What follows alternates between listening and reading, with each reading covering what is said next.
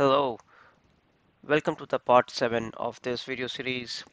This playlist is dedicated to AWS Certified Developer Associate real exam questions. It's all real. Subscribe to this channel and please hit the like button. If you want contents on other certifications, please drop in your comments. For previous questions, please refer parts 1 to 7 of this playlist. Let's jump into the questions. Let's jump. See, the story goes this way. There is an application being developed by the business. For this application, there would be users accessing it. They want to change their passwords on their own. How can they do that? What options will suffice? Now, if you look at the options, you will see there is a commonality. Identity pools and user pools. What are these? So identity pools, it provides you temporary AWS credentials and it does it for guests as well as for users who have been authenticated and they already received a token. It's like somebody invited you to a birthday party and now there will be some guests and there will be some family members. So the family members are users who are already authenticated and they have a token, like they are relatives of the birthday boy or the birthday girl. But guests, they are unauthenticated, they are not relatives, but still they can, you know, get temporary AWS credentials. The user pool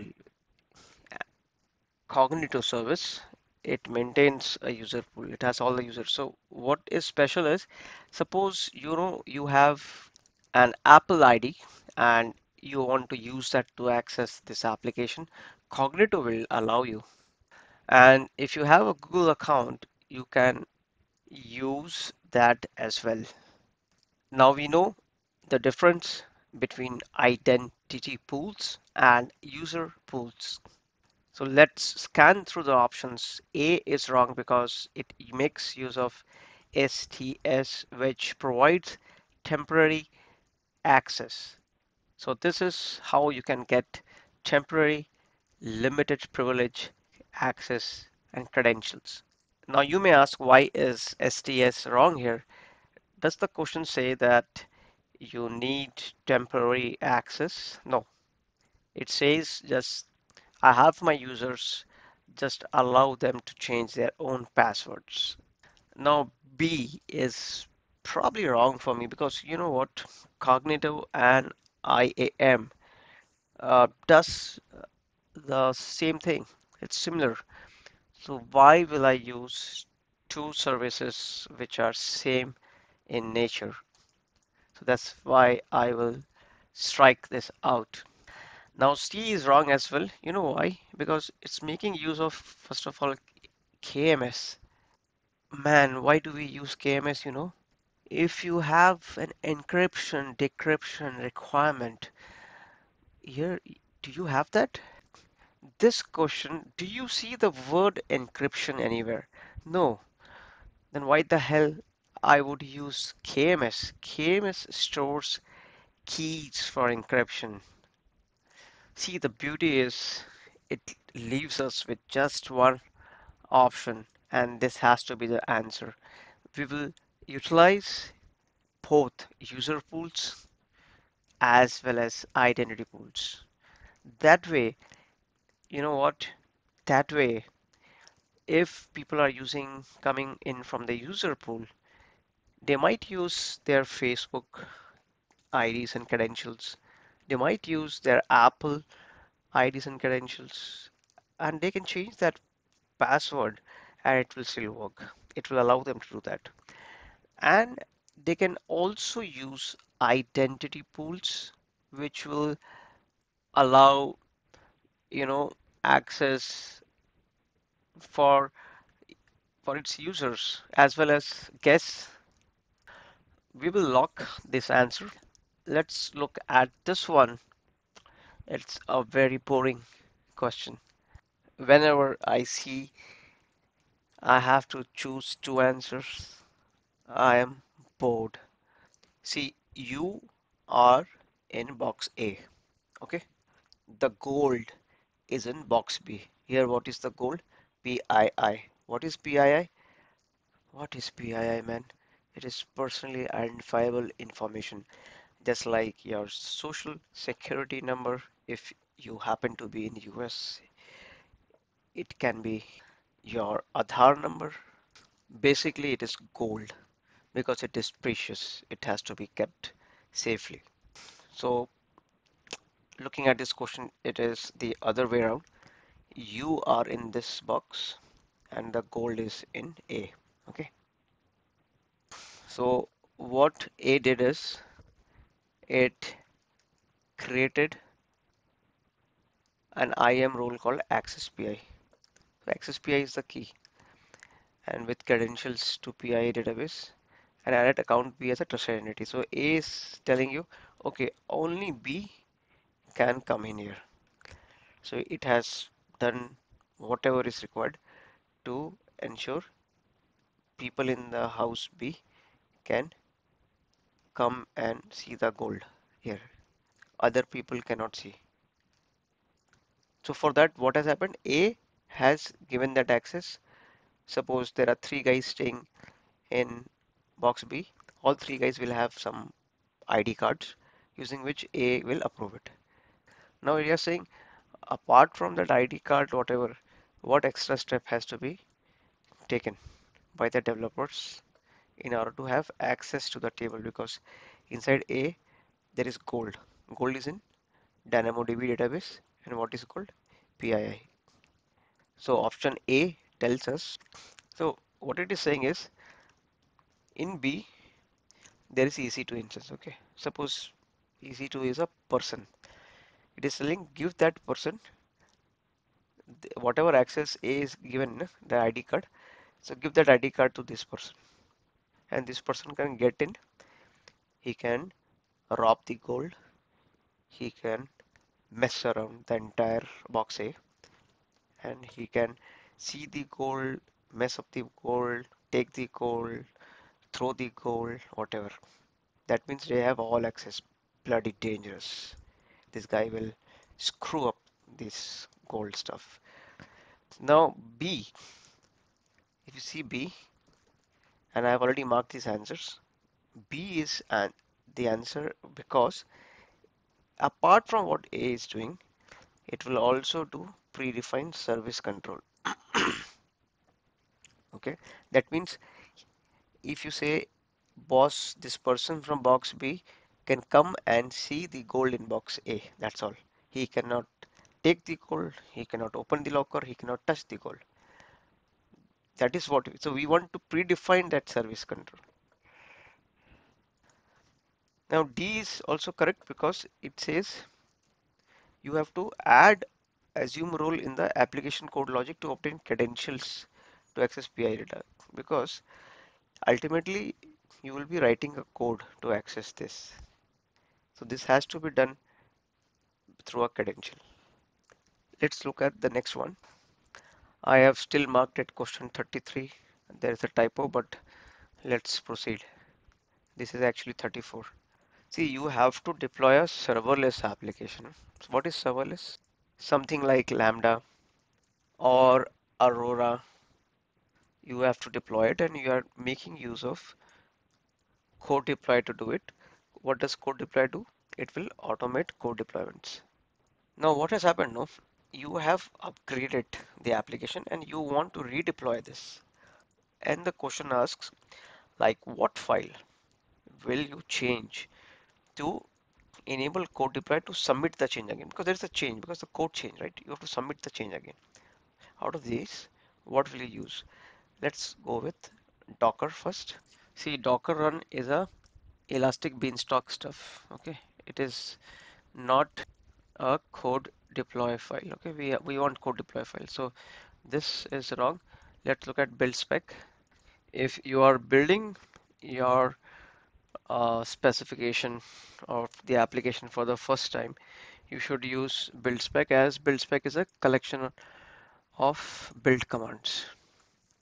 And we are not building this for the first time, so build spec is wrong. But app spec is used to manage deployments as a series of lifecycle event hooks. So you can create hooks which are basically sections for deployments, like whatever changes you have put, you can link it to a hook. Hence, this is my potential answer. But also let's look at D. EB extension is used with Elastic Beanstalk. Since this question is specific to code deploy, okay, they are asking what you should edit in code deploy. EB extensions is not a code deploy file. So this is my final answer. So the story goes this way: you are trying to put an application on AWS, okay, and earlier the application was on premises and application itself was handling the client IP addresses. But the moment application went on site on cloud, so this is the cloud, it went on cloud. So the users here who are accessing the applications, a lot of users, okay, when they access this application, no, their client IP addresses, they look identical. Now we want a solution which is cost effective to solve this. The first one says remove the application from ALB. So here, we see there is a load balancer.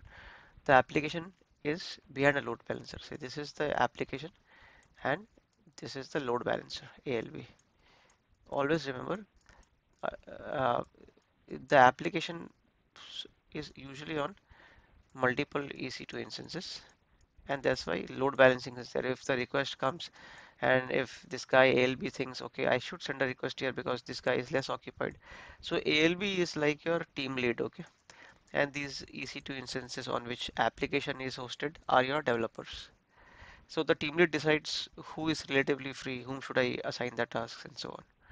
So first, if it's saying you remove the team lead itself, okay, that's gross. That is gross. Okay, and first they're saying that you tell the developers that this guy is not your team lead. That means remove the application from ALP. This guy is no longer the team lead. Then you remove the team lead. This is also gross.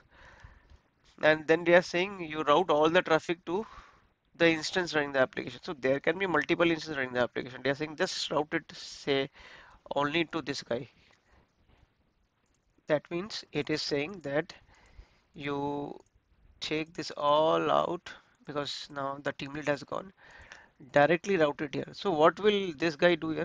This guy will be sitting idle. So that means all work will come to only one developer and this guy will get mad. Now you might still say, boss, it works, no? This guy will do the work, he will work 15, 16 hours beyond its capacity. But see here, it's saying application must retain its horizontal scalability. That means if more work comes, it should spawn more instances, give the work to other instances. If more work comes, give the work to other developers also. So A is wrong in this regard. A will not give that work. Now B says the same gross stuff. You remove the association with the developers and team lead. So remove this. This is wrong. Then it is saying you create, you bring a new team lead. Earlier you had ALB, now you bring CLB in its place. Okay, and direct the traffic to the application using HTTP protocol. So here, see, my thing is this is not cost effective. B is not cost effective. We want the most cost effective. Here, what is happening is you are only removing the association with the team lead. You are not removing the team lead first of all. So now you have ALB and CLB both. So your cost goes up. So this reason is good enough to mark this wrong. Now C says do this X forwarded for header. What's that?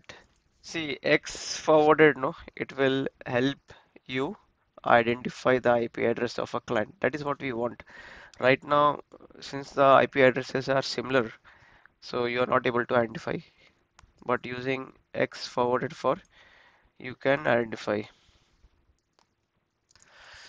So we got our answer here. This looks correct, but let's look at D.